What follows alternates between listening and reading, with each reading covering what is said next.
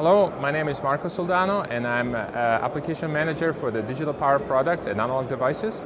And this demonstration is about our digital power factor correction chip with integrated AC power monitoring. It implements a conventional continuous conduction mode multiplier methodology for the PFC control.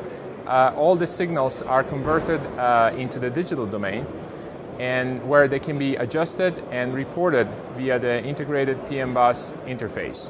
This allows the designers to optimize the harmonic performance and the efficiency over a wide range of input and output conditions, and also to have a very fast design time to market.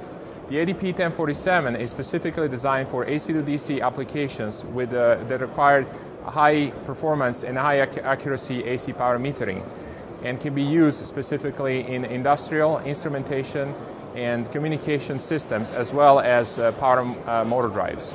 The AC power metering is capable of providing accuracy of ±3%, and when properly calibrated, is capable of delivering a ±1% accuracy over the entire range of power. This demo board features a typical 300 watts AC to DC PFC applications with 385 volts output and running at a switching frequency of 100 kHz. The ADP 1047 is a flexible combination of a digital PFC control engine and accurate AC power monitoring, simplifying the adoption of digital power systems. For more information, please visit analog.com/digitalpower. Thank you for watching.